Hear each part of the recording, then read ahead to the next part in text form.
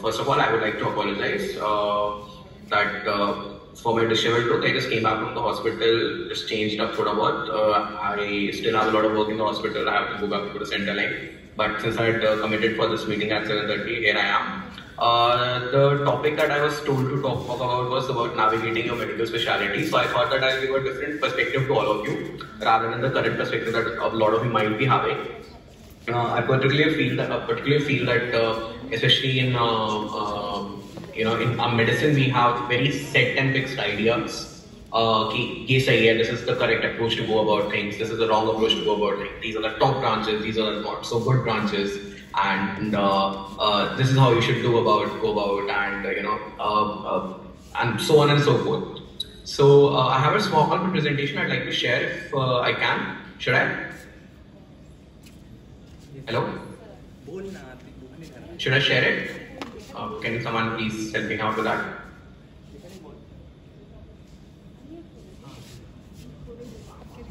Can you see my, one second. Yes, sir, we can see it. Can you see the presentation? Yes, sir. Yes, sir. Yes, sir. Yeah, it's a very small one. So I was told that it will be a navigating a medical specialization. So I thought that I'll start with the first and the foremost thing. That the concept of dream branch, in my opinion, is a myth. And I have my reasons to say that. A lot of people think that there is XYZ dream branch.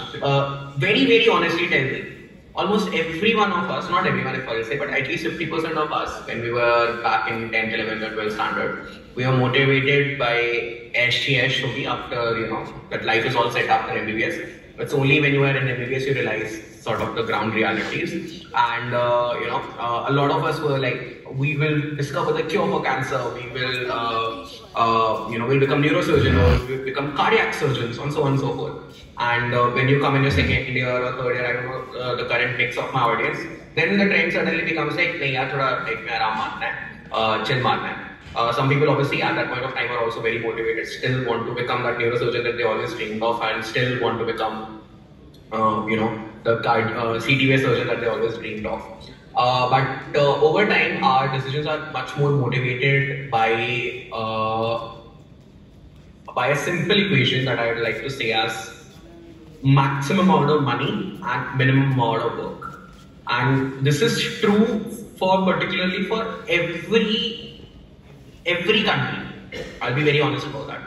And I'll give you data. The problem is that in India, data is a bit tough to collect as far as the money aspect is concerned, because physicians don't openly disclose their salary.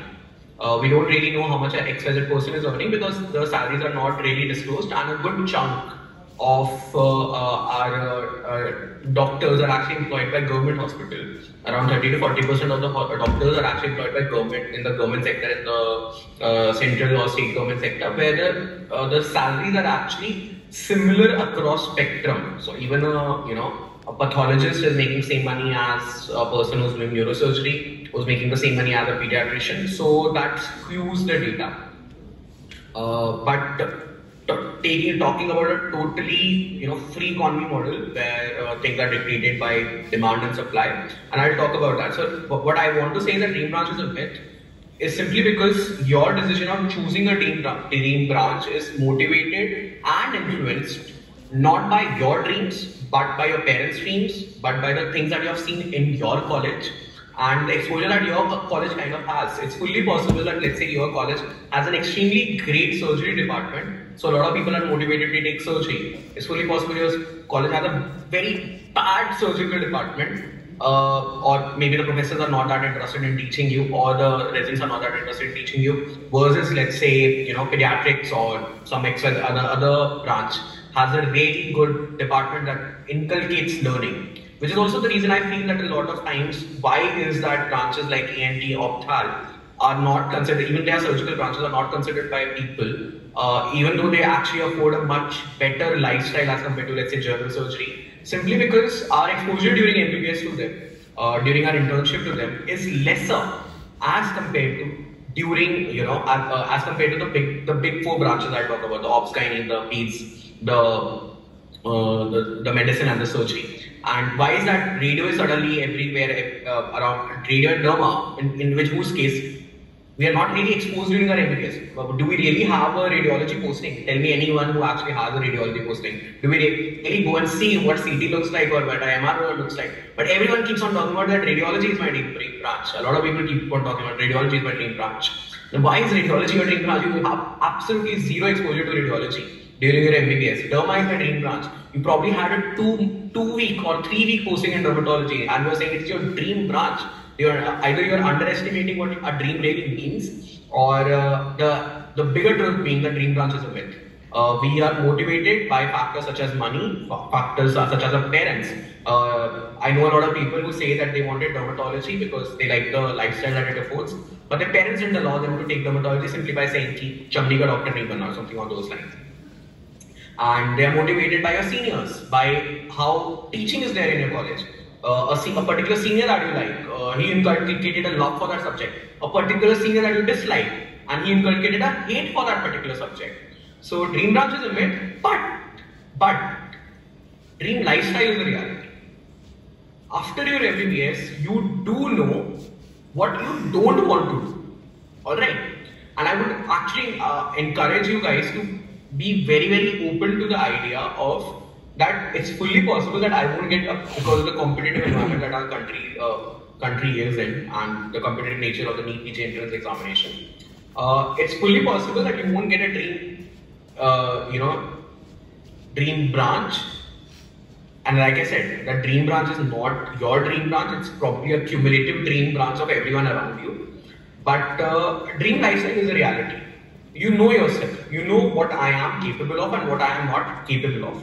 So you can actually rule out choices. You can be very, very clear about the fact that, hey, I'm not someone who has the aptitude or the tenacity or the patience that is required to be a surgeon. Alright? Or you can be like, hey, I do not have the mental rigor or the mental stamina or the ability to come up with such a huge diagnosis. I'm a person who thinks very, very straightforward. I remember an incident from second year of mine. I went to, I was I think third or fourth semester. I went to OT, minor OT. There was a lymph node dissection that was going on, and I was assisting. And the person there, he's a senior of mine. He asked me, "Where are you from?" And I'm someone who's from a defense background, so I've actually traveled a lot. My parents are technically from Punjab, but I've stayed most of my time in Delhi. So I went on and said, actually, मेरे पापा Air Force से हैं, मैं रहा यहाँ हूँ. And he's like, and he immediately told me something on the lines of that you don't want to be a surgeon, right? And I was very shocked, he did gauge it correctly. I'm not saying my interest was always in medical fields rather than the surgical fields, and here I was in a lymph node dissection. But he said to me that but I was surprised that how did he come to this conclusion with me answering a question about where I am from. And he said, since the senior simply said to me that the surgeons have to think very straightforward. They do not have time for bullshitting around. So when you were talking about all this, I realized that you are someone who likes to talk a lot. You're someone who likes to keep a lot of differentiation in that, तो ये चीजों करने में, ये सब बोलने में मजा आएगा. So you're a medical guy, so that's why he said that.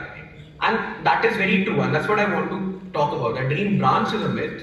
Because the branch that you're thinking is simply influenced by the various factors, your college, your seniors, your parents, your girlfriend, your boyfriend, so on and so forth actually. But dream lifestyle is reality. You do know yourself. You do have an understanding about what you are. Okay, so you know कि मैं एक ऐसा बंदा नहीं हूँ जो maybe 10 घंटे surgery में झेल पाए. या फिर you are someone who can say, I'm not someone who can actually stand 2 hours or 3 hours of medicine rounds where they're discussing the same set of differentials again and again and again. And so this way, I particularly feel that you should take the decision as far as navigating your medical specialties,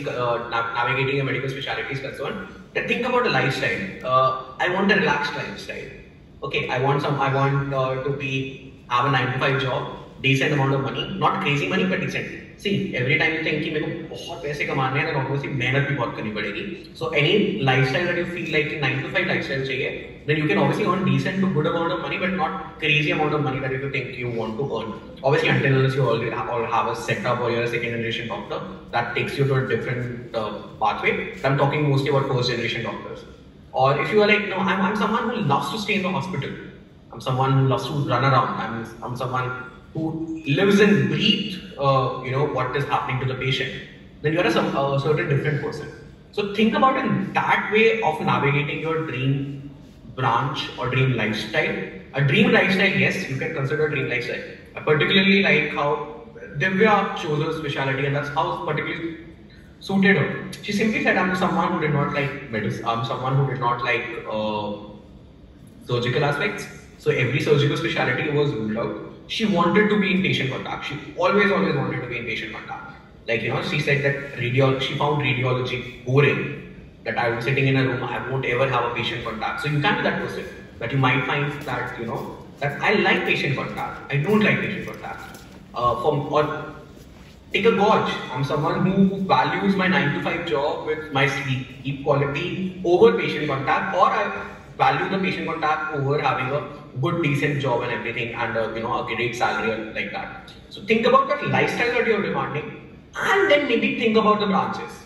Don't consider, I would say, dream branches in the form of, hey, this is more paying specialty. Hey, this is what toppers are taking. Hey, this is what my parents have been telling me to take. Hey, this is what my seniors are telling me. Think for yourself.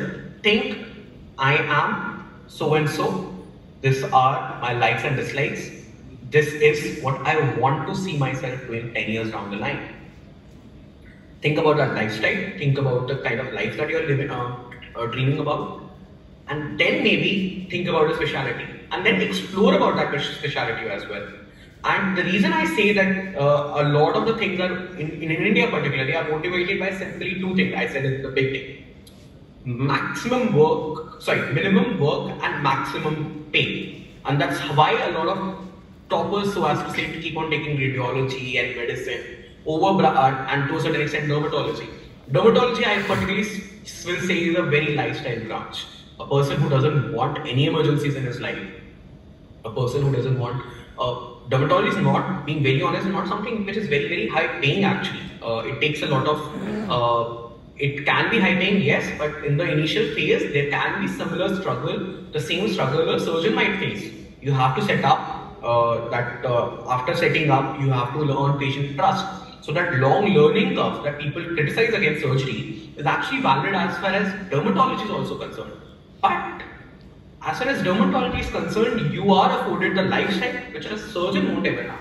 But a person who's interested in becoming, let's say, a surgeon would never ever want the lifestyle that a dermatologist has. A surgeon would always want to be on toes. That's what excites him. That's what drives him. So dream branch is a myth, dream lifestyle is a reality. And the reason I say this is that in India, we don't know the actual compensation and the branch preference.